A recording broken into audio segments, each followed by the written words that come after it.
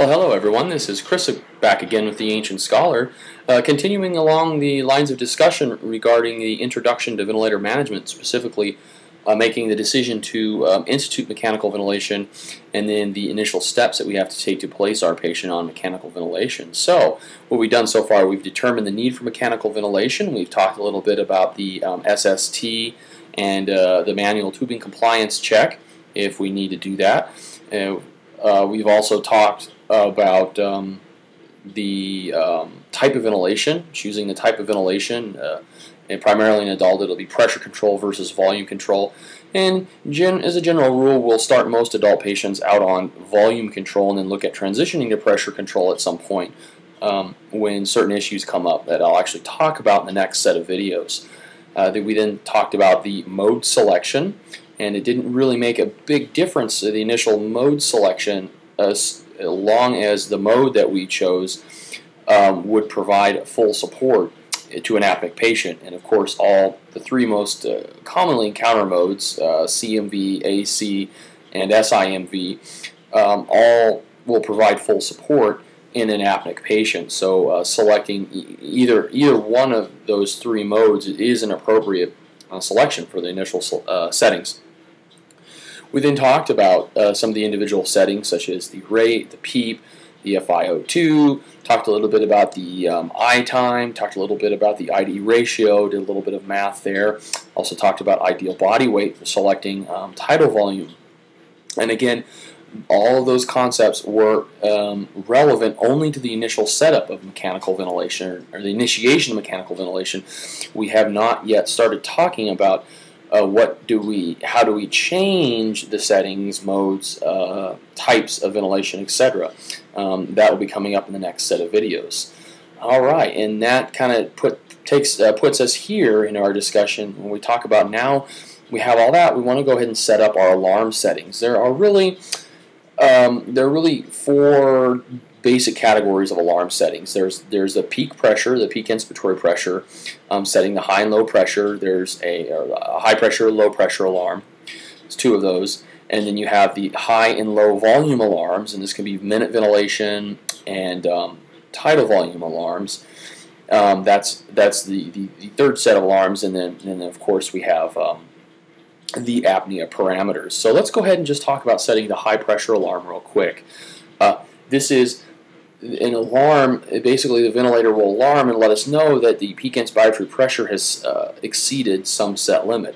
Where do we initially set our peak inspiratory pressure? It's difficult because we don't really know. Every patient's going to be different. We don't know how our patient is going to be. So what I look at is I go, well, we want to kind of keep our airway pressures under 30 to 35 if possible. Obviously, there's going to be considerations for different types of patients.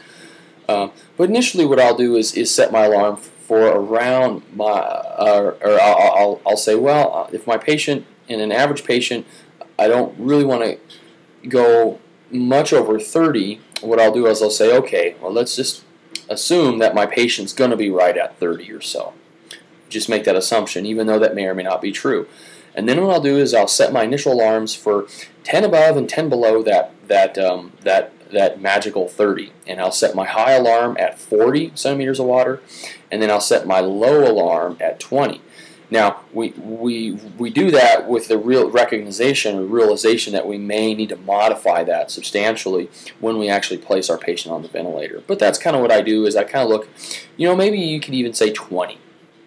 Your average patient will be around 20. Set your high pressure for 30, your low pressure for 10. Either way, you want to set 10 above, 10 below what you think the patient might be doing, and then modify that when you actually put the patient on the ventilator. That's a high and low pressure alarm. You also have your high and your low. We'll talk about the tidal volume alarms. And what I do with the tidal volume alarms is I look at what my mandatory tidal volume is, say 500 milliliters, and then I'll set my high and low alarms for 100 above and 100 below whatever I have my tidal volume set at. And of course, there are all kinds of different conditions we can talk about, or maybe you have leaks and things of that nature where you may need to modify those settings. Again, we're just talking about the initial we're talking about initiating mechanical ventilation, the initial alarm. So let's say I have my patient on a volume of 500 milliliters. Then I'll go ahead and set my high for 600 and then my low for 400. And again, with a caveat that I may have to modify those alarms at some time. The next set of alarms we'll talk about will be the high and low minute ventilation alarms. And what I generally do with the minute ventilation is I'll find out what their minute ventilation is, and then I'll set my high alarm, my low alarm for 10 to 15% above that and below that. I'll generally go 10% because the math is a lot easier. So let's say that my patient's on 500 milliliters a minute and they're taking 10 breaths a minute. So VE, minute ventilation, equals respiratory rate times tidal volume. So the respiratory rate in this case is 10 breaths a minute, the tidal volume of 500 milliliters a breath. So how many liters per minute does it give me? Well, it's 500, 1,000, that's 1 liter, 1,500, 2, 2,500, okay, that's 5 breaths. Another 2,500 for another 5 breaths, it gives me 10 breaths a minute, it gives me 5 liters. Or you can just simply do the math in your head and go 500 times 1,000 milliliters, that gives me 5,000 milliliters. And that 5,000 milliliters, of course, can be converted to 5 liters. Okay, so our minute ventilation's mandatory minute ventilation set at 5 liters per minute. Well, what's 10% of 5 liters? Well, that's just 500 milliliters, or 0.5 liters. Again, having good knowledge of the metric system will be very helpful in a lot of this math because it's simply just a matter of moving your decimal point backwards or forward. So 10% of 5 liters is 0.5 liters. If it was 6 liters, it'd be 0.6 liters or 600 milliliters. If it was 7 liters, it'd be 0.7 or 700. 8, 0.8, 800, 9, 0.9, 900. 10 liters a minute would be 1,000 or 1 liter. It would be 10%. So the math is fairly intuitive and fairly easy. So what I'll do is I'll set, let's go back to that 5 liters per minute. I'll go ahead and set my high minute ventilation alarm for 5.5 liters, right? Add that 500 milliliters, and 500 milliliters is 0.5 liters. So 5.5 for my high, and then 4.5 for my low, 500 milliliters below that.